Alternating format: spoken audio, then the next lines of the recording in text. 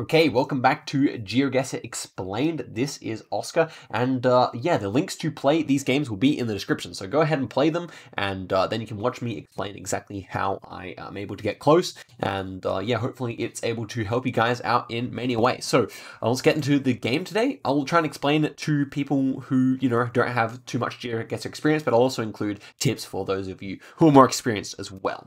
So first one of the day here, we are looking at something in Europe. I can immediately tell that because we got this blue strip on the plate. Now, those of you who are observant may have noticed when you were playing that there's also this yellow strip on the plate as well. And now that is going to indicate that we're in one country and one country only, and that country is Portugal. Portugal is the country where you see these plates. So let's run over other regions that other reasons that this is Portugal. Okay. So first off, we got all white road lines. We don't have any crossing sign here, even though this is a pedestrian crossing, so I guess it's so built up that you don't really need one. Language-wise, I'm just trying to see if there's anything that looks particularly Portuguese here. I'm not the best at telling that apart, as some of you guys know, so I'm just trying to see if there's anything that's actually easy here in terms of like language or letter combination. I don't see anything that's super easy. I mean, architecture, as we loaded in, I almost thought of South Africa, but yeah, these red roofs and white walls are very Portuguese. Maybe can be confused with like some regions of Greece or maybe some regions of Spain as well, but it's definitely more Portuguese than anything here. I would say that we're in the mainland here as opposed to Funchal or as opposed to the Azores, but yeah, I guess those are a remote possibility here. We've got a hill in the background. Yeah, Portugal's a very hilly country, so that does not surprise me whatsoever. Probably getting a south vibe here, honestly. This kind of feels like a beach town as well. Do we see anyone with swimmers on or anything like that? Doesn't seem like anyone's got bathers on, but I still want to click one of these, like, I want to go like Lagos or something like that, something southern. Apart from that, there's not too much to say here. I think it's just kind of the vibes. Language I could probably use if I had to tell that it wasn't Spain, but apart from that, yeah, just the vibes plus the number plates are well enough to guess here, so let's go for it. And it will actually be fairly southern there, 69 kilometers away, nice, but not a bad start to the video. Okay, next one here. And so this one is a round that had the potential to be difficult, but we do have some bollards here, so that really helps me out. Look in this direction. I don't think the country is 100% obvious, but this direction really does remind me of New Zealand. So we've got like super large ferns here. Obviously the silver fern is the national plant of New Zealand. You can see that on like their sports flag and stuff, the silver fern. Yeah, so we have a few of those here. I would say that definitely makes it much more likely to be New Zealand. Like if you see a fern that's this tall, that would be very rare for Australia, indeed. We also have like palms here as well, which is kind of an interesting combination with the pines. So that kind of definitely reminds me of New Zealand. More mild climate, but you do get palms as well. We've got these bollards here. They're just kind of sticks. They're not typical. They're yellow as well, which is not typical for New Zealand. But what I would say is typical is the fact that we're on a dirt road here. That's quite typical for New Zealand coverage. Kind of like a yellowish green grass, dirt road, and it looks fairly nice and fairly tropical, but nothing crazy. Then, yeah, North Island, New Zealand seems to really fit here. The actual region is kind of difficult. I could see Northland. I could also see just kind of around Hamilton. I think I'll hedge it there. And let's see where it is. Okay, it is just Northland here.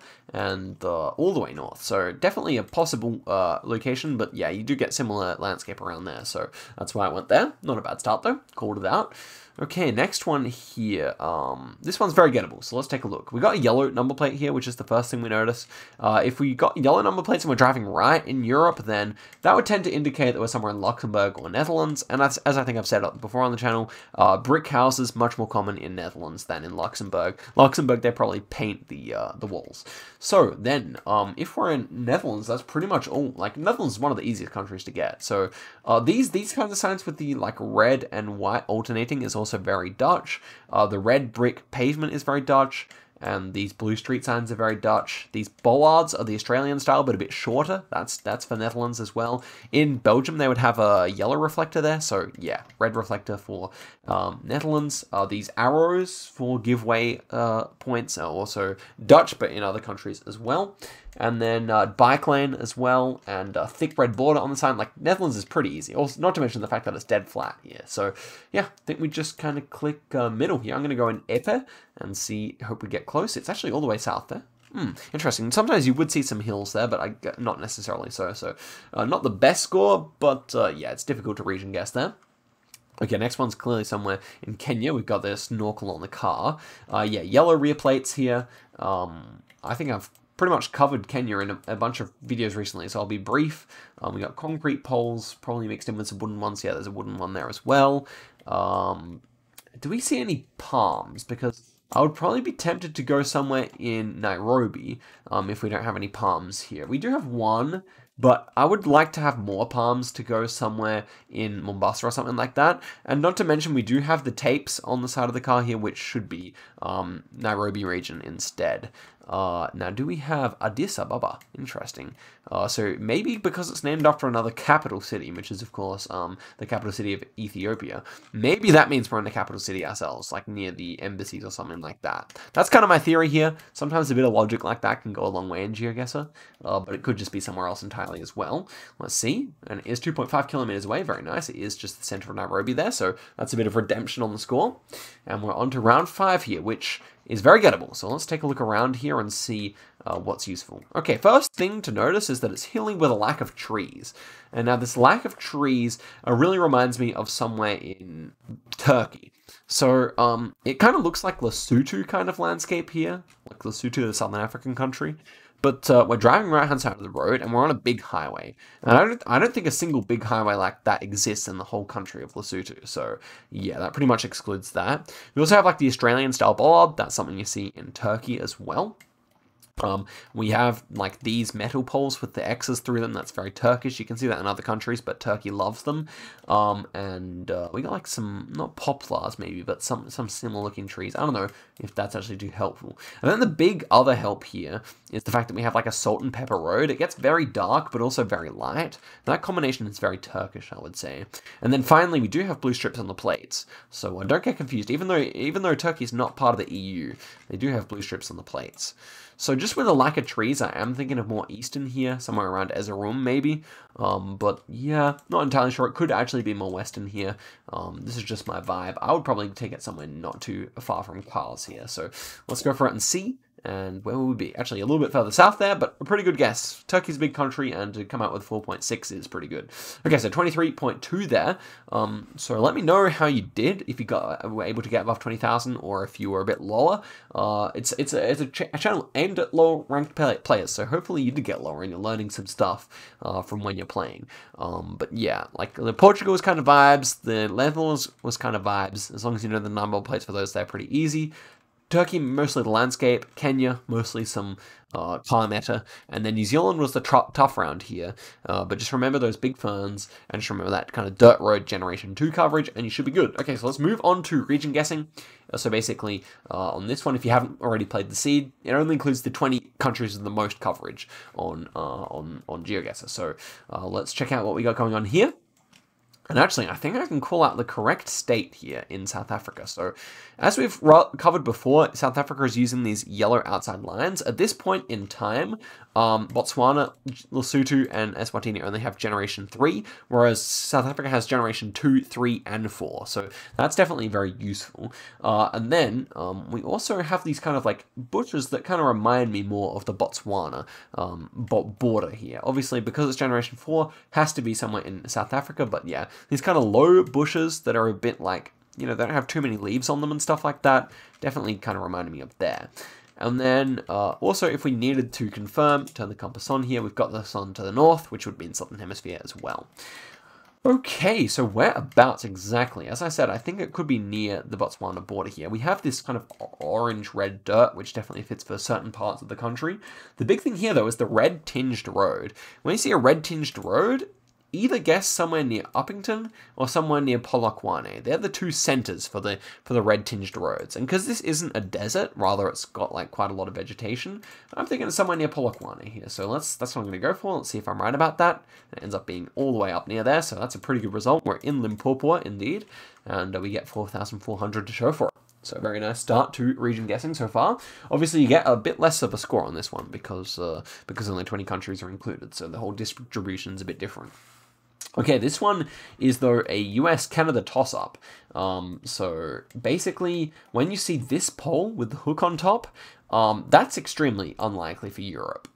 So I can basically already discount Europe based on that. Then also we have this kind of yellow dashed in a line, which definitely fits for Canada and the US. So now we gotta think about where is so flat, but also so green. And we do have quite a lot of trees as well. So it's not a straightforward round, I would say. So now I'm looking for like telephone-wise. We also got some red barns over here, almost feeling a bit European. So I could forgive you if you accidentally went Europe here. Yeah, it's interesting. This telephone thing here, I don't know what that actually is, but I'm looking for one of those telephone poles with the orange tops on them, which are normally found in the US. Anyway, I'm not so sure if we're going to find one of those, so maybe it is better to go somewhere in this kind of region. Now, I can tell you, if you went in Washington, Oregon, Idaho, Utah, Colorado, anything in the Appalachians here, that's a mistake, because this is dead flat, and you only see this kind of dead flatness in the Great Plains of Canada and down through to the US Midwest kind of Great Plains region. So yeah, when it's really this flat, that should be useful. It almost looks like we don't have front plates on these cars over here, but they're really too far to tell, so I wouldn't put too much stock into that. And that's about it. So this is difficult. The red houses remind me more of Canada, but they could just be somewhere up here. Thinking Manitoba, North Dakota, anywhere down to Illinois, anywhere up to kind of North Alberta is possible here. But it definitely feels kind of lack of front plates on that car. I almost actually want to go Alberta here, honestly. I could definitely see it. Well, maybe I will try Alberta. I kind of really thought it was more south the whole time, but I'm going to try it, guys. I'm going to try it. Let's go Edmonton here. And it was Edmonton. Amazing. Okay, I'm really happy with that guess. Okay, just kind of vibes there, to be honest. It's a very flat area. Not many trees, but some. Poor quality roads from the snow. Edmonton gets a ton of snow. Else can show. And then, yeah, I don't know. That just makes sense to me. So, yeah. It took a bit of working out, though. Okay, next one here. We have tiled roofs. And if this is Indonesia, then, as I've said before, tiled roofs make sense for Java. But, of course, it could be other places as well so far. Looks like we might have a front license plate on the bike here, which is something you do see in Indonesia. So, that would make sense. Other East Asian countries don't really use that so much. I think Sri Lanka might have them as well. But yeah, not too common. Maybe India as well, but yeah. Apart from that, we've got a bamboo pole here. Definitely Asia, for that reason. I mean, a bamboo pole here means you can exclude Brazil, I would say. Banana plants are very tropical, so that all makes sense as well. What else can we say here? Do we have any ditches? Okay, this fence almost reminds me of southern Sulawesi. Almost looks like a southern Sulawesi fence. But I think with this many tiled roofs that Java is just more likely here. That leaves us with the region here, and I'm not really too sure. Java's a big island, and I couldn't say I actually know what this is likely to be, so I think I just kind of click Central here and hope for the best, because we don't have any poles, which are the most important thing to remember on Java. So, okay, let's go for Central Java here, and it ends up being 38 kilometers away. Okay, let's go. Man, I just keep picking the right region on this series at the moment. The reason I went there is just because it seemed flat. Over here, you get more of these volcano mountain kind of ranges. And so I thought, well, this kind of region looks like it could be there. Also, rice plantations I saw in the background definitely fit. We're back on a 3-country streak inside of region guessing map, which is really good. I think that's actually my best ever, so we can be happy with that. Okay, next one here. We have a blue and red plate. Now, that is unique. I have never seen that, so let's try and work out where we exactly are here. Mountain in the background, all white lines here, and it says reduce speed. Are we actually in Australia? That is not what I thought off the bat here, but I guess it could be the case. But where would this be in Australia? Well, hold on. I am actually confused. This should just be the US. Yeah, so we got another one of these American poles with the hooks on it. Now, where's the yellow line, though? It's all white lines for some reason. That's extremely strange to me. And also, which state would use this? Like a French flag kind of color scheme there. Very strange to me indeed. Unless this is... No, it can't be Thailand, can it? Huh? I don't know. For some reason, there's a serious lack of information on this round. They would never have a reduced speed sign like that in Thailand, would they? I mean, we're driving right as well, so it can't be Thailand. So, am I missing something here? Philippines? But surely not with that plate. I am royally confused. After going so well so far, this round is fully stumping me. So, okay. Is even... Oh, I don't know where this is. I just can't think of anywhere. These look Asian, do they not? So maybe even Philippines. But Philippines does not seem to work. This looks like an Australian sign, but it's not quite. Obviously, right-hand drive completely excludes that possibility. So I am just confused here, guys. Could this be Hawaii? Sometimes when you're ultra confused, Hawaii can make sense. I couldn't say it's impossible, but yeah, I don't know about that either. 2 green number plates here. This green number plate makes me think maybe this is just ultra strange Philippines. Yeah, dude, I cannot believe how much we turned from 2 good guesses into something that I can't explain to you anything about this round because I just don't know where it is. I think architecture has to be Asian here, which is just so strange. So let's get into the map here. We established that Thailand is impossible with right-hand drive. We have English, which definitely fits for Philippines, because they do that kind of thing. We don't see any big mountain, like, apart from one that's quite distant there. Like, we could be looking at that. Oh my gosh, don't tell me I actually get it again. Okay, let's check out the road angle here. So road angle is kind of, yeah, lining up decently well with, like, this road, maybe, I could say. Like that, maybe. But it is like a separated road, and that's like a one-way one. So maybe, yeah, maybe this one then instead, okay? Okay, don't tell me we're actually going to get this right, guys, after I was so confused. We should have, like, yeah, I mean, this should make sense. We should see mountains to our west, though, and I guess the sun is too bright, but I don't really see those mountains, so that is slightly concerning, although they could be mountains. I don't know if they're clouds or mountains. Wow, this run, I think it has to be there. I mean, this play is just so confusing. I'm prepared for this to be a terrible guess, but I'm going for it, guys. Let's see if I was right. No way. No way. I was so confused, man. And we get the state again. You're kidding me. That's crazy. Okay, let's see what we get next round. We're on a crazy score as well. And the next one here is looking like pretty gettable, I think. Okay, so let's break down our thought process here. This sign appears to be set up for right-hand drive. So if we're driving down the road here, that's like facing towards the person who's coming towards it on the right. If it was a left-hand drive country, they'd probably just like clear off some space and put it there, I think.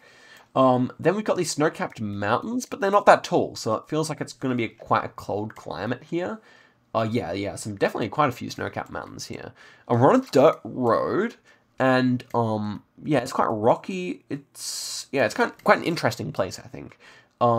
We do have another car driving on the right, so we're definitely right-hand drive here. So we can cross off New Zealand. That was kind of a possibility here.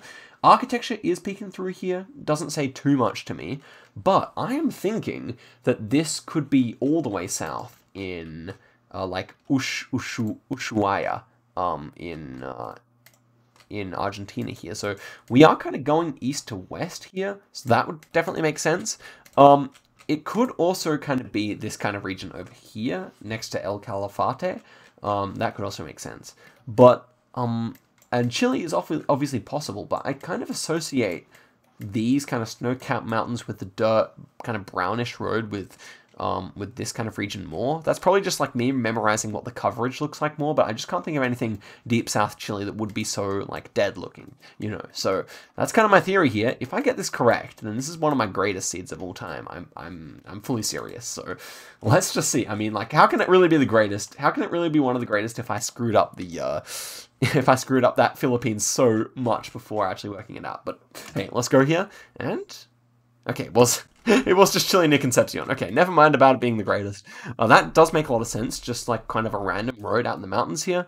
I knew it should be Chile or Argentina, but it's difficult without the Google car to get it. But hey, we got 4 states in a row. Man, this game was going crazy. Imagine if I lined up the South African road, which I easily could have. I literally could have gotten that, because the mountains to the south there, that was so gettable.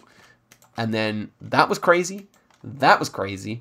And that was crazy. So that is a really fun episode, I think. I hope you guys enjoyed it. Let me know how you guys did on the final round there, because that was definitely difficult. Yeah, I hope you guys enjoyed it. Stick around for next episode and check out previous ones if you want to get some more training. Yeah, I hope you guys enjoyed it, and I'll see you guys in a video tomorrow. Till then, goodbye.